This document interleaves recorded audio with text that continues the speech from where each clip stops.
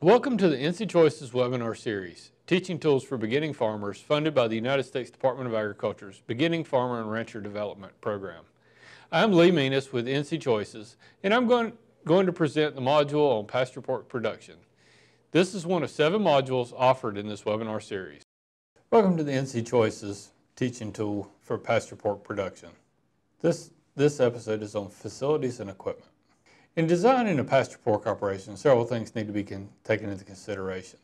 Things such as location of your pasture pork on the farm. You need to look at the slope of the land, what soil types are there, and what your weather patterns are. You need to decide on which production system you're implementing, whether it be a breeding operation, a fair to finish, or fair to wean, or a wean to finish operation. This is going to affect your pen layouts, your lane dimensions, internal roads, and number of feeding and water appointments, and the number of pigs per pen. For environmental buffer plan, I always figure a buffer to prevent runoff. The size of the buffer depends on many things such as slope, how close you are to water course, soils, nutrient loading, the width of that buffer, and the vegetation type and management of the vegetation. You can consult with your local soil and water conservation district office for help establishing buffer sizes in your area. Generally speaking, a buffer needs to be a strip of vegetation between 20 and 165 feet buffer between your fields and the water courses. The steeper the slope and more sensitive the soil type, the larger this buffer should be. In selecting a location, think about your asset. Select your areas that have access to roads, that have access to water, but not stream access, because hogs can wreak havoc on stream banks. You need to avoid areas of natural hazards, such as stony or thin soils over top of rocks, and areas that are prone to waterlogging or flooding, as well as lands with a slope greater than 7 degrees. When considering facilities for your outdoor operations, they must take into several things into account. The purpose of the shelter for the animals is to provide them with favorable environmental conditions and facilitate their management. The kind of facilities will depend on your production system. It's also important to take into consideration ventilation, mobility, availability of bedding, and protection for the piglets when the sow lays down.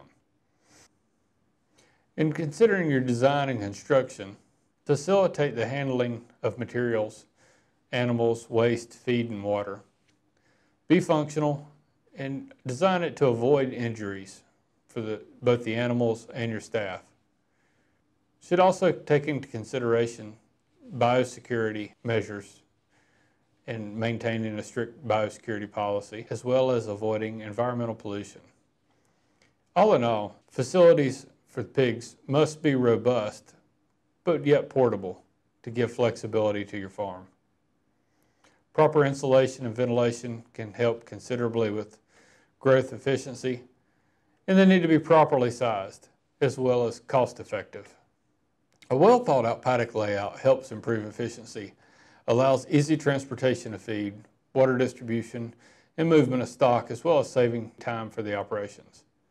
Layout will vary according to production system, the size of your herd and your soil type, the topography, and the amount of land available.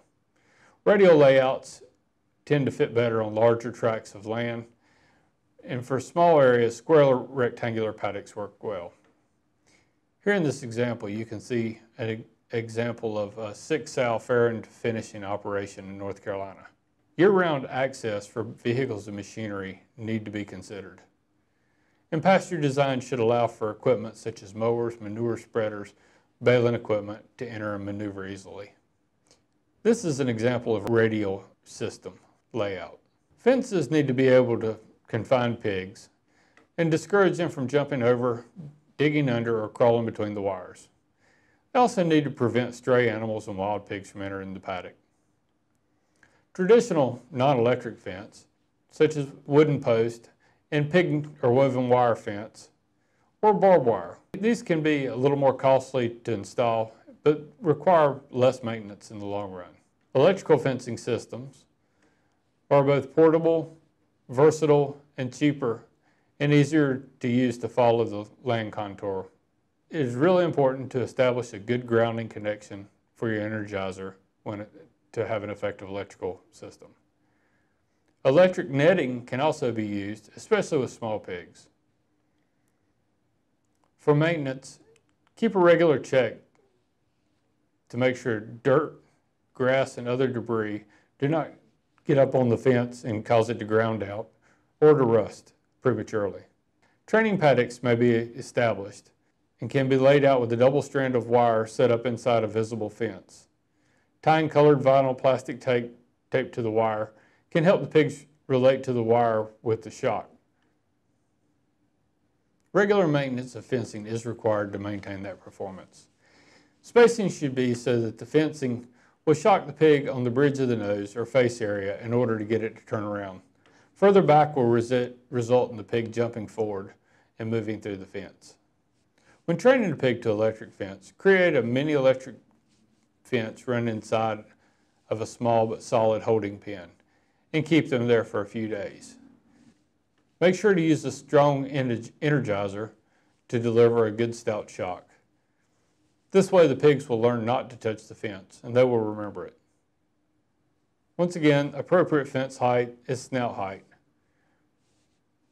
Perimeter fences should have multiple strands, and multiple lines may be required to control smaller pigs. Here are some more examples of electric fence spacing. Larger animals can be effectively controlled with a single strand of electrical fence once they're trained to respect it. Gates need to be differentiated from the fence. Otherwise, it will be hard to convince the pigs to pass through. The use of non-electric gates is preferred. Pigs will remember where an electric fence is supposed to be and may not want to cross. Also, when establishing gates, don't locate your feeders in waters close to the gate, as this can cause mud and problems in accessing the pastures. Electric wires may be offset of the fence to keep hogs from pushing soil onto the wire. To avoid the accumulation of soil on the fence, place an electric wire off the main fence, at least 18 inches out from the fence and at snout level. It's recommended that for water delivery systems that you have at least 2 drinking points per paddock, and keep the tanks and troughs regularly cleaned and repair any leaking pipes or drinkers immediately. Poly tanks can be used to haul water periodically to put hogs on pasture. This method can be economical and works best for a small number of hogs. Automated water systems can be developed. These typically use plastic pipe to deliver water to hydrants throughout the pasture. Pipe can be above or below ground, but you will need to be well below the frost line for your area if you intend to use the water system during the winter months. Water can be delivered from hydrants to water points via a garden hose. And water delivery pipes need to be adequately sized and pressurized to refill water rapidly. Various water units are available commercially. Water overflow during drinking can often result in creation of wallows near the water tank or pipe, and therefore it's convenient to use a hard perforated platform to avoid the site becoming unmanageable due to wallows. Mobile watering tanks allow the manager to minimize the soil disturbance by moving the tanks. Ensure that wastage is minimal and repair any leaking pipes or drinkers promptly. Water troughs need to be regularly cleaned due to contamination from soil, feed, algae, and ice in the winter. If nipple waters are used, care should be taken to ensure that the drinking water is not hot during the summer months. Bury the supply line to insulate pipes and mount the nipple waterers and lines out of direct sunlight. In extreme temperatures, leaving the line dripping continuously will help prevent temperature buildup. Fresh water is just as important in cold temperatures to help the animal regulate its body as it is in hot temperatures. Here are some examples of water connections. Pig feeders must be sufficiently sized so that all pigs can eat quietly and not waste food. It's very important to provide enough feeding space per animal that all animals should have simultaneous access to the feed.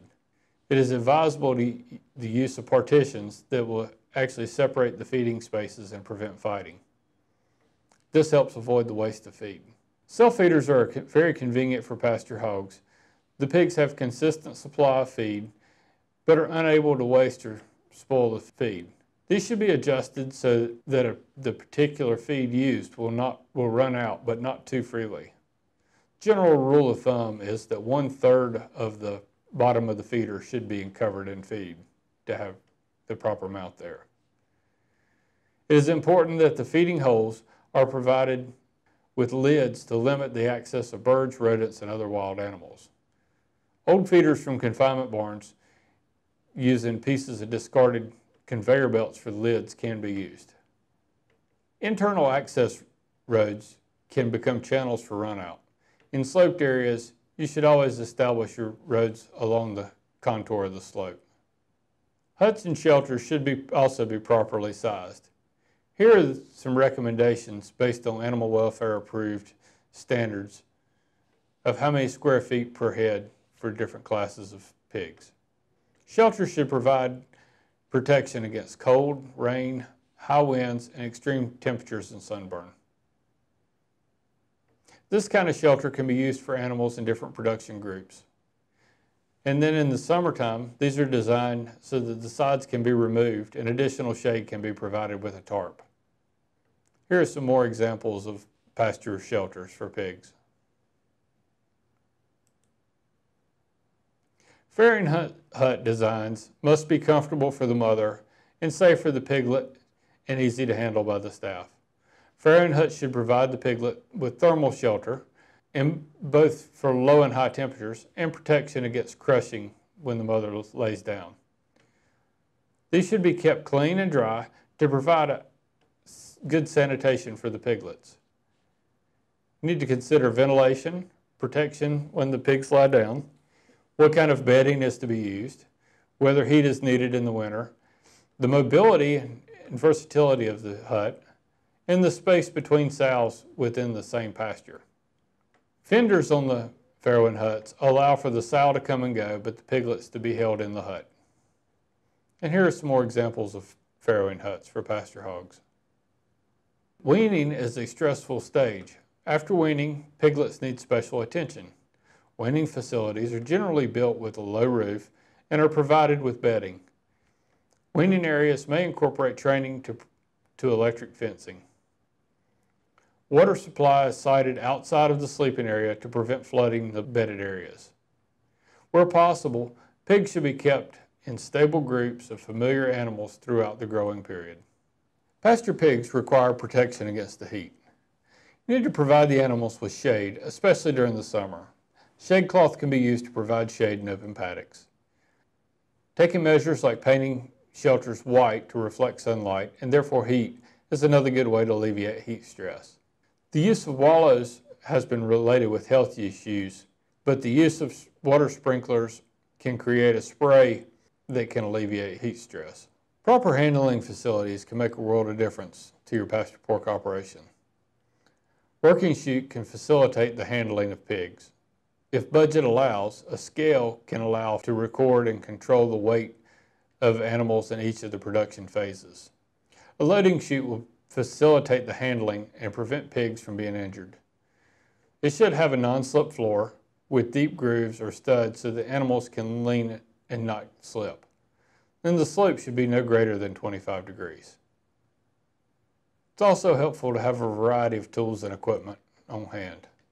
Pig boards can be made with plywood or other scrap material. Just make sure it's light enough to handle and sturdy enough to crowd pigs with. A hog snare or a large fishing net can be of great help in catching and handling smaller pigs. Hog snares do require patience and practice. A snare can be used in addition to the pig board.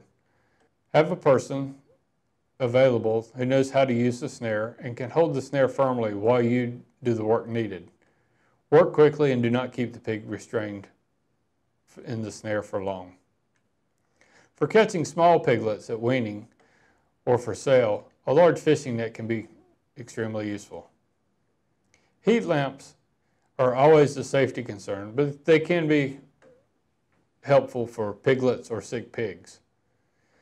Dry straw in barns and sheds can catch fire if the lamp falls to the ground. There are newer heat lamp fixtures on the market that have better safety cages around the heat bulb. But hang the heat source securely where the animals can't knock it down, and check often to make sure it's secure and working properly. Tools like hoof trimmers can be used to trim off overgrown toes. Make sure to disinfect such tools between uses to prevent transmitting any bacteria between animals. Other useful aids to improve pig handling include paddles to tap pigs with. Medical and first aid equipment should always be readily available in any operation. Keeping those handy so that you don't have to run to the store every time that treatment is needed. Tools and equipment do not need to be expensive. Some good old farmer creativity can help outfit a swine operation.